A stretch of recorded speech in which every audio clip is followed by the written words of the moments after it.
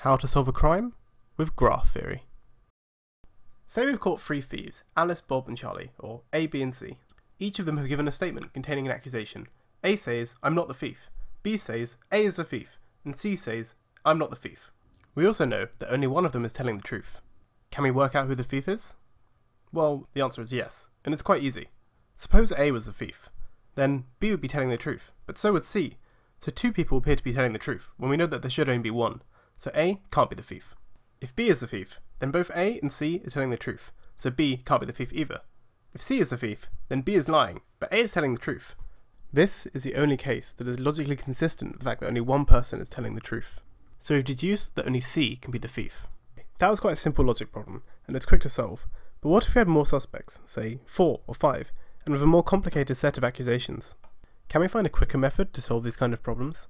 Let's take each suspect and represent them as a small dot in space, or a node. Now, B always accuses A, so we could represent this by drawing a directed line from B to A. C says they're not the thief, but we could think of this as being equivalent to accusing everyone else, both B and A. So C has a line going to B and a line going to A. Similarly, A says they're not the thief, so they accuse both B and C. This kind of diagram is what we call a graph. So how can we use it to solve the crime? Let's go over the cases we considered. If A is the thief, we'll redraw the graph, ignoring all the lines coming out of A. B accuses A, so they have a line going into A. And C accuses both B and A, so they also have a line directed into A. Only one person is telling the truth. This means that there should only be one line going into A. Since there are two, A can't be the thief. If we consider B to be the thief, again ignoring all the lines going out of B, we see that there are still two lines directed into B, the two accusations from A and C. This would mean that both A and C were telling the truth, so this can't be the case. Finally, we come to C. B always accuses A, so it has no line directed into C, but there is an accusation from A. So there's only one line going into C, and only one person telling the truth. This is the only logically consistent case, so C is the thief. Now, we've established a kind of very short algorithm. Take a node and add up the number of lines going into it. This will give us the number of people telling the truth if that person is the thief. Then move on to the next node and repeat. So with 3 people, this method wasn't much quicker than just going through each person case by case. But say we have 4 people, A, B, C and D, and only one of them is telling the truth. A, B and C give the same statements as before, and D says B is the thief. We can draw a graph filling in the lines coming from A, B, C and D. Looking at A, we see 2 lines going in, and for B there are 3 lines going in. C has 1 and D has 2. This list gives us a number of people that would be telling the truth.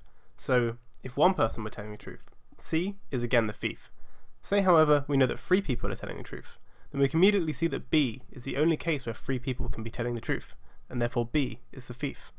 If there were 2 people telling the truth, then we have 2 possible solutions, A or D, so it could be either of them. However, without more information, we can't tell exactly which one, but we do know that it's definitely not B or C. So we formed a list that gives us all of the possible solutions. For any set of suspects and accusations, we could just form this list and match the numbers to how many people are telling the truth, to give us the suspects that could have committed the crime. This all works great for logic problems, but can it be applied in the real world? Well, yes.